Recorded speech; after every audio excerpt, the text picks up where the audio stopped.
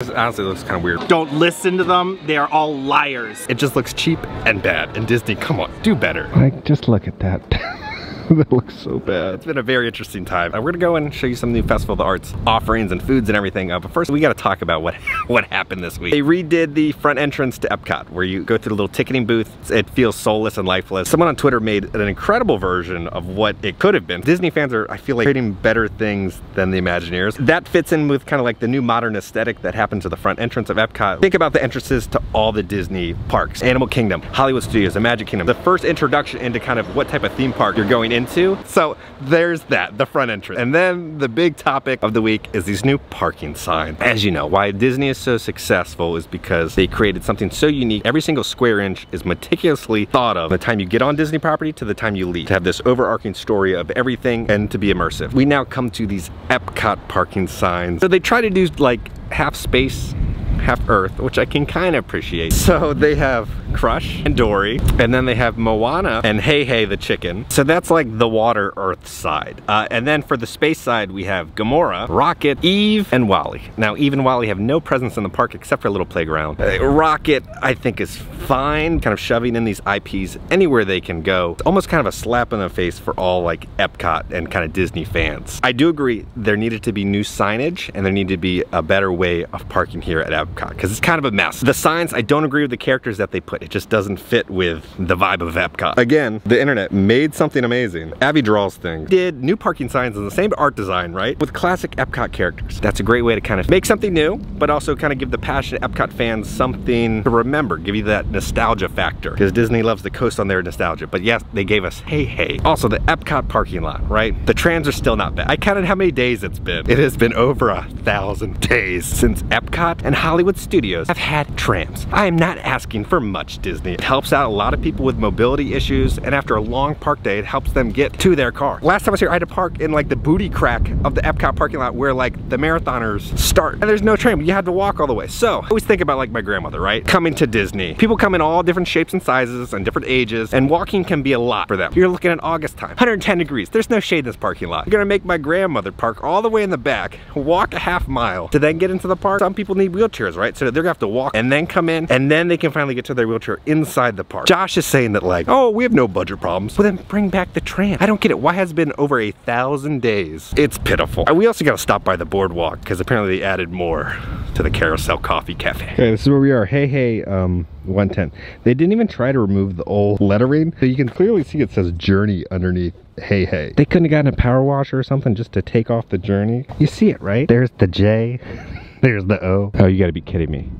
They didn't even try to make a new sign. They just put the sticker over it. You still see Journey underneath the Hey Hey sign. Like, just look at that. That looks so bad. Now, when I was looking at this parking sign, I was only there for about 30 seconds, and about 6 different random guests were commenting about that they could see the Journey underneath. It's just not a good look. It looks cheap. Like, imagine you go to Universal, right, and you look at their parking sign. They have to update one. They put like a Harry Potter image over the new parking sign, and then you can see King Kong peeking out from underneath. It just looks cheap and bad. And Disney, come on, do better. Now, it's now officially the 100th anniversary of the Walt Disney Company. Disneyland is doing a bunch of amazing things. I don't think we're doing really anything here except some new merchandise. I do love this entrance with the lights that go around. They have the flags, and they brought back the fountain. They did do an amazing job with this front entrance. Now you gotta stop by the Creation Shop because this is where I have to pick up my annual pass holder magnet. We got our special annual pass holder magnet. It's got a little Dumbo on it. He's got a cute little like cartoony design to it. Every month they've been having this new collection, right, of the new Mickey. This one is really cool. It's gonna be $35 though, but the matching Spirit jersey looks straight out of the 90s. This is a great design. You have like the glitter kind of like bubble gel design right there with the castle. Now this is gonna be $90, but look at the gold, and then you have Minnie and Mickey right there in their anniversary outfit. This is such a good Spirit jersey. Why did they not release this earlier in the run? Here's the 100th anniversary little cup. These are gonna be $50 each, but I don't see anybody fighting over them. For $25 they have this adorable little Dumbo succulent. And this is gonna be $50. You can kind of like put some little snacks on there, but you have the Mad Hatter teacups. Love that design. $80. They have this dope like retro jean jacket. Now Disney kind of has like, they go on like a little hot streak with like great merchandise, and then it all sells out, and then we get left with a bunch of bad stuff. But this is a good collection. Here's a little mug. You're looking at $28. $35. They have a new Stitch plush. Stitch looks oddly like a sloth or something with these very elongated arms, but he's got a little rose right there. $30. They have this monorail lunchbox. What? Oh, I'm digging that. That is awesome. For $40, they also have another plush set for Valentine's Day. It's gonna be Carl and Ellie. This is kind of when they're on their little picnic. For $100, they have a Disney Cruise Line play set. For $125, they have this amazing little sculpt, right? You have Spaceship Earth with Figment right there. You're gonna paint him like one of your French girls. Figment does kind of have a little bit of a lazy eye going on, but really cool design. It's got little lights right there that turn on. Now, there's not too much Festival Arts stuff left, just a lot of these little Figment munchling. These would be $30 though, kind of a bedazzled ears. So $30 is little mini plush, but she honestly looks kind of just like a robot. Then they got a new Mickey plush for $35. Okay, this is the merchandise that I'm talking about, right? The nostalgia for Epcot is $37. I'm gonna get this straight out of the 90s. Okay, very rarely do I buy like Disney shirts. Y'all are not gonna believe this. Look, what is this sizing, Disney? I look like a toddler who just threw up on himself in elementary school and they just gave me the only shirt in Lost and Found. Why does this fit like this? I wear like large and extra large shirts. This feels like a XXX. Okay, so the whole reason we have Wally and Eve as parking signs is because this is their playground. Yeah, they got a sign just because it's a little playground. Always love stopping and seeing the new chalk art, see what they've created. Kind of hard to see with the shadows happening. I like that one. I like the vibrant colors that are used. They have one of Daisy Duck, and there's one of Donald fishing. Okay, the fact that someone can create that out of chalk blows my mind. Look at the level of detail and realism in that face. And I'm digging this one of Mickey right now. Last time I was here was opening day. Let's see if it's still a madhouse in there. Now, my little tip, if they want to switch it up for next year, you see like the lines on Figment's stomach, turn that into a rainbow, right? Be a simple switch up. You don't have to pay for a whole new design, but just switch out the colors on the stomach. That'd be really cool. All right, let's hop into the inspiration station. They said there's no line. You could go in immediately, or you can literally buy it at the register here. Legit empty line, and you just have an army of Figment popcorn buckets there. Clones can think creatively. You will find that they are immensely superior to droids. They are totally obedient, taking any order without question. If they switch up the design, I feel like there'd still be a demand for them. This is gonna be our first little food booth of the day that we're gonna go to. This looks like how you're supposed to cook meat. We got the carne asada, chipotle marinated beef sirloin, sweet potato puree with crispy fried onions. Let's try the meat first. You get a slight little hint of the chipotle, but with carne asada, you're supposed to be kind of like hit with some good flavors. So this is lacking it. Let's try it with the puree and everything. Very onion heavy. It's almost like carne asada meets a French onion soup. It's not too robust on the flavors, but I think I'm gonna do like an 8 out of 10. It's decent. By the way it looked, I kind of wanted something like life-changing. Okay, our next stop is gonna be the little French food booth here in France. So great that the cultural representatives are back. I got the Primus chocolate cake. I'm gonna butcher the name, I'm sorry. Melonax Nuestra et Latte Verona. So it's gonna be molten chocolate and a hazelnut cake with pure origin Valhorna chocolates, passion fruit, mango sauce. This looks a lot kind of like the chocolate cake from Ireland, for food and wine. So let's try it. A little bit of that fruit sauce right there. It's very identical to the Irish cake, but you get this wonderful like sweetness from the fruit in there, which is good. I don't think it's as good as the Irish cake. I think this is like a 9 out of 10. The Irish cake is like a 10 out of 10 for me, but this is very good. Nice and like ooey and gooey. I was walking by this booth and I saw Indiana Jones stuff, so I gotta go see this artwork. Oh, I wish we didn't have the glare, but they have one for Indiana Jones, Raiders, and they have one for The Last Crusade. Look at this one for Temple of Doom. We're taking a break from Epcot. We're going back to Carousel Coffee at the boardwalk. They've added more to the, I've nicknamed it the Carousel of Carnage because it's just a monstrosity. Somebody paid like $16,000 to have a little horse and buggy carriage out here. No, don't even trip. Don't even trip. It looks like they just had the little wedding right there. And I'll head over here to the little horse and carriage. We came up here. It's the Crohn's is calling. Let's just say that, and they're down for refurbishment. This is my worst nightmare right now. Okay, we have to go down some elevator. We're gonna cover the Carousel Coffee stuff in a second. Now back to our regularly scheduled programming. Properly themed table and chairs. The era. Just remember that. Look at that style of chair and a little table. We're back. Now they switched some stuff. Still have the carousel right there. The floors are all dirty. There's trash there. There's all sorts of crumbs over there. They're gonna get critters during the night. This was a photo of Goofy and the Teacup Rides. Now it's just a black and white photo of the castle. Julia Andrews. Next, the carousel in Disneyland. I believe this is in like the 60s or 70s when they took this photo. And they have another vintage photo of the teacups. And they added this random table and chair in here. What's your chair review? So hard. I got no cushion. I was watching the pilot episode, right, of The Last of Us, but this is the table that they're pretty much sitting next to, which takes place in what, the 60s? And we're here in turn of the century. Why is this vintage like 60s table in here? Oh, this is my first time sitting in these chairs. These chairs suck. You can't fit in them. You just slide out. It's not big enough for a standard adult. This is supposed to be turn of the century. I just took random vintage photos from Disneyland and Disney World. Another carousel photo. A photo from the boardwalk lobby of the little roller coaster. What? The topiaries in Magic Kingdom next to the teacup ride. Another carousel horse. Another picture of the teacups and another modern day Instagram pic of the teacup. These frames don't even match with the rest of the frames. Just put a picture of Kermit sipping iced tea then, if that's what we're doing, is taking random Disney stuff with like beverage containers. I guess it slightly looks better. The lights are still flickering like Will is trying to talk to us from the upside down. These just look like Instagram photos still. It's like we're in this weird time warp that we entered into. I guess it is kind of like the multiverse of madness, right? These look straight out of Avengers Campus in the little Doctor Strange area. They just put random succulents in here, some little glass pellets. How is this turn of the century? I can't tell if it's worse or if it's better. I guess there's more stuff to look at. There's more stuff that doesn't even make sense because it doesn't fit in with the timeline or the theming.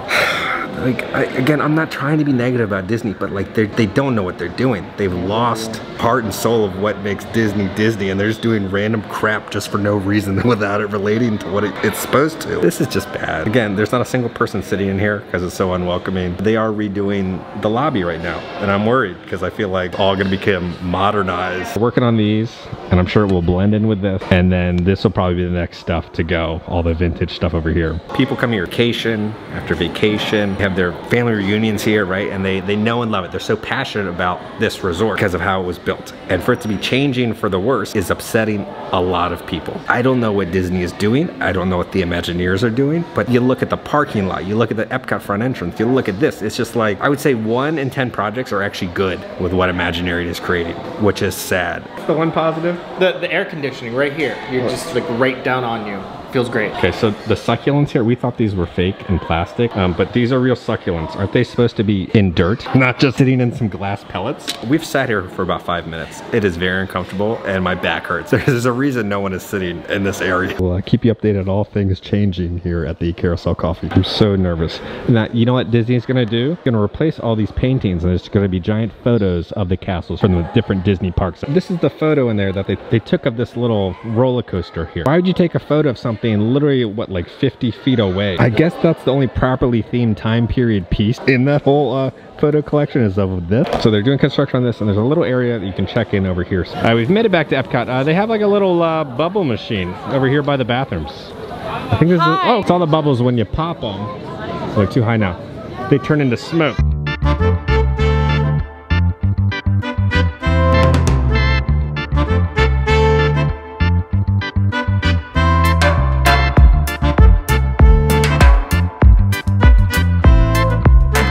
And now Matt got some like some green beer, some blue beer, and some red beer. Looks like something out of Galaxy's Edge. Blondale, butterfly lager, and a fruit tart. That tastes like food coloring. That's terrible. The Green Envy Blonde tastes like rotten cornflakes with green food dye. That one's all right, but this one, it's so tart. Like, you know how a Snapple apple, when you take a sip of it, it like dries your mouth out because it's so sweet? That's exactly what that is. All right, what's your Figment Backwash Beer Flight review? 0. Straight garbage. Don't buy it. Don't listen to anybody who tells you that it's good. Don't listen to them. They are all liars. Three Daughters Brewing Black Cherry Hard Cider. Then we have the Blood Orange Hard Cider. Then we have the Passion Fruit Hard Cider. The lighter one I'm guessing is gonna be the Passion Fruit. It's supposed to be all different colors. It looks like the different stages of dehydration. That's what's going on right there. Not tasting too much of anything going on in there. I'm getting more apple from that. It's like a plain apple cider. Center one is blood orange. It's good, nothing amazing though. And this is probably the black cherry. Black cherry kind of tastes like You know, like the cherry flavoring that they put into like cherry gummies? That's what it tastes like. I think the passion fruit one is my favorite. Cider Flight, it's fine. I think I'll do a 6.5. It wasn't bad, but it wasn't anything grand or special that I'd go out of my way to order it again. We'll do 6.5 on it. There's a girlfriend popping a boyfriend's pimple in the middle of Epcot. Please contain yourself, little teenagers. Now, this used to be the donut box. Now it's the modern booth. And the whole reason we're here, honestly, is for one thing. They got crab. We got the Angry Crab, aka the Mr. Crab. It's gonna be a whole crispy soft shell crab with green papaya salad, mango sriracha fluid gel, coconut lime foam with pomegranate and mango crushed pearl. This is just overly complicated. Why can't it just be like a nice soft shell crab? Injecting it with gels and everything? Try a crab leg. For being soft shell crab. Honestly, it looks kind of weird. But it needs a little more seasoning to the crab. You know what type of seasoning? It needs some Old Bay seasoning. That's what it needs. I'll do 6 out of 10. It's not bad. I think the standard person will enjoy it, but it's missing, honestly, flavor. They were focusing on all these other ingredients. You gotta focus on the flavoring of the crab. Kind of disappointed. All right, time to pop in Connections Eatery for the last little snack. All right, now the special little waffle is actually at the Starbucks. So we got the Big Mint, like Belgian waffle. This one's really cool. They make it here, but I feel like people who like worship Fig Mint, this is like what they put out as their little offering. Orange icing, a white chocolate Fig Mint medallion, and we got sprinkles over here. So just a sugar overload. So a lot of like waxy sugar happening. You need a thing of water to get through that waffle. But this one, it was just too much of that waxy kind of sugar frosting. Honestly, a 5 out of 10. It was kind of tough to get through because of just so much of that sugar wax. So 5 out of 10. Looks amazing. But taste-wise, just go with the standard waffle that they have here. A special photo op offering here. We're gonna do it. It's only for Festival of the Arts. That is a wrap on Epcot and Festival of the Arts. Let's go back to the office and kind of talk about everything that happened today. Okay, so guys, we are back in the office. The wall has been painted blue. It's no longer that like sad and depressing gray. It really helps out all like the props pop from the wall. So let's talk about kind of Imagineering, the current state of Epcot. So first off, let's just kind of talk about the state of Imagineering. As we all know, 2020 happened. A large majority of Imagineers were laid off. A lot of them went to work for other companies. Head Imagineers retired, and then they went on to other companies where they honestly they were just being paid and treated better, where they could actually shine with their creativity. Now we're at this like current state of Imagineering. It's kind of like a hodgepodge, right? You have like projects that were halfway finished before 2020, so you have new people coming in working on them, and then you have new people coming in, and then you have the old people who are still there, and it's just kind of like, it's not a very good melting pot. There's no like cohesive vision. So that's why like we get great stuff like the Odyssey Pavilion, right? Where they like did all the Figment stuff. Look at the little passport. On the bottom right-hand corner, every page, it's like Figment moves and then he paints himself. Little details like that. That is what I love. And then we come to the parking signs, right? Like, yes, they are parking signs, but it's more of like a bigger picture thing, right? It's just Disney kind of losing its vision. I understand why Crush and Dory are there and Rocket and Gamora, right? Have rides there. Wally and Eve have a playground. Why are they on parking signs? It was kind of like a slap in the face, right, to all the Figment fans. Disney loves to sell merchandise of Figment, but when it comes to like actually showing him love outside of the festivals, they really don't. Kind of this vision is just kind of lost because there's too many cooks in the kitchen. It's gonna take a while for them to kind of like figure things out. I'm gonna say 5 years for like Disney to kind of like finish the projects that they were working on, come up with a new vision with kind of Iger and Josh in charge, because this stuff is still kind of the Chapek era, right, of pushing the IPs. You know, Iger's CEO right now, you look at that metal sign. It is not too cheap to buy a metal sign. Put a new sticker on it so you don't see Journey popping out from underneath it. Seeing stuff like that just makes Disney feel very cheap. Like, it wouldn't surprise me if I saw that at like Six Flags or something, but to see it at Disney, it was kind of a big turnoff for me. Every single person walking by was like, ugh. It's more than just, you know, the hardcore fans, the standard guests that are noticing that, right? And when they notice those little details that kind of build up, that makes them not want to come back sometimes. Imagineering's got some vision issues they gotta figure out. Creatively, I don't know what's going on at that boardwalk. Y'all. I'm just at a loss for words. I love the boardwalk. I love the Coney Island turn of the century design everywhere there. And then you just put that modern crap in there. Like, what are you doing? Now I kind of want to talk about like, why do I take this stuff so like personally, right? When I'm like talking about this stuff about Disney. If you work for the company, you know, you give your blood, sweat, and tears, literally, to like make the company what it is. You wanna make a difference in people's vacation. You wanna keep this high standard that Walt built. And to kind of see like everything that like me and millions of other cast members helped create kind of like turn into this mush. Like, we used to have a Gideon's cookie, right? And now we're at this like sawdust Chips Ahoy flavorless cookie. It's still a cookie, right? But it's just not what it used to be. That's why it's like so upsetting to kind of like see this happen. And then also for a lot of you guys, y'all spend a lot of money to come to these trips, and I want you to know like what's going on. I know there's a lot of other people who just kind of like gloss over like the bad stuff within Disney. I try to like focus on the good and the bad, but right now there's just a lot more bad than good, which is sad. So that's why I still think we're kind of in like the Disney dark ages. Cast members are like protesting in the parking lot at West Clock because Disney is refusing to give them a raise. They're giving them a raise, but it's a dollar raise. Honestly, that doesn't do much. As you know, the cost of living, if you want to live on your own, about $2,000 a month to have your own 1-bedroom or little apartment. Or if you want to live with multiple people, it's almost like $1,000 sometimes a month just to live with multiple roommates. A dollar raise is not gonna help really anyone. I believe it's like 1 in 10 cast members are homeless. Cast members, again, give their blood, sweat, and tears for this company, and it would be nice if like they just got paid a decent living wage for the prices that Disney is charging. Happier cast members is gonna be a better environment for the guests, which will make them wanting to come back and to spend more money. Disney is just thinking very short-sighted with their budget. And it's just sad because to some of you guys, right, the cast members are just a number. But to me, they're my friends, they're my family, so to see them being treated like this, that's why I get like kind of so heated and frustrated about this stuff within the Disney company. That's my little hot take for the day. Let me know down in the comments what are your thoughts about everything that I talked about today. But if you enjoyed this video, make sure to hit that like button. If you have not already, hit the subscribe button. Join the family. I love the family. Because I'm gonna keep you up to date in all things Disney and theme park around the country. Guys, I love you all, and I'll see y'all very soon. Rotten corn flakes.